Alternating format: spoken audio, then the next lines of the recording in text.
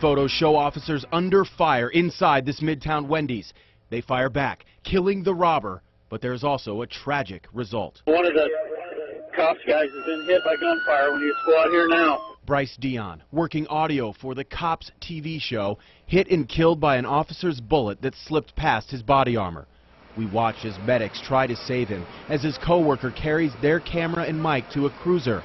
Their boss feels like he lost a family member. Honestly, he really is one of our best. The evidence of the violence is easy to see in the daylight at the Wendy's and the business next door. Evidence of an accident that haunts Omaha's police chief. Personally, I will live with this forever, if I'd have known this would happen, of course I wouldn't have done it.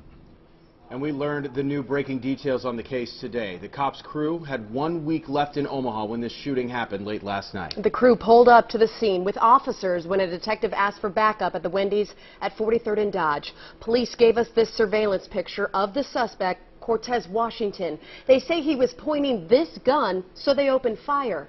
It turned out to be an airsoft pistol. Police bullets ended up killing Cortez Washington and Cops TV employee Bryce Dion. Now, 3 officers are on paid administrative leave. KETV News Watch 7's Dave Roberts joins us live. Dave? Well, police painted a very vivid picture of what they say happened. 3 police officers rushing into an armed robbery happening at this Wendy's. The confrontation that followed left a robber dead and also an audio technician.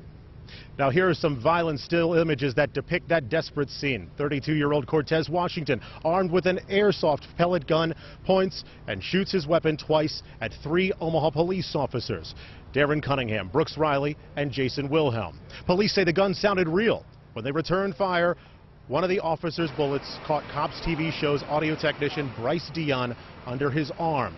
He was trapped in the Wendy's vestibule when the shooting started. We're told he was wearing a bulletproof vest, but the bullet entered a small space the vest doesn't protect. Nobody wanted Bryce to get hurt. Nobody wanted anybody to get hurt. Police work is very dangerous. It's very chaotic. And when you're reporting police work and riding along with us, unfortunately, you subject yourself to that same level of violence that Omaha police officers do every day. The robber Cortez died from his gunshot wounds at the scene. We're told that Dion later died from his gunshot wound at the Nebraska Medical Center. Now, the people that will be handling this investigation, we're told, is the officer involved investigation squad. At this time, we're told no outside law enforcement agency will be helping out with this investigation, at least for now. We're live at 43rd and Dodge. Dave Roberts, KETV News Watch 7. Thank you, Dave. The producers of Cops call the death of their crew member tragic, but say in no way is it a negative reflection of Omaha. This is video we captured of the TV crew in July. Langley Productions confirms this is Bryce Dion, a single 38-year-old from the Boston area. Dion's been with Cops reality show for 7 years. Honestly, he's one of our best guys.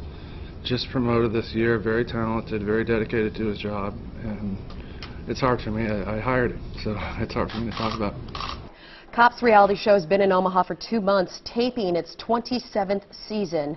Crews were scheduled to be done next week. No word if that timeline has changed. And we're learning more about the suspected robber, too. Cortez Washington is 32 years old. He was currently on parole until 2017. The police chief says he has a lengthy criminal history, including guns and attempting to run from officers. Well,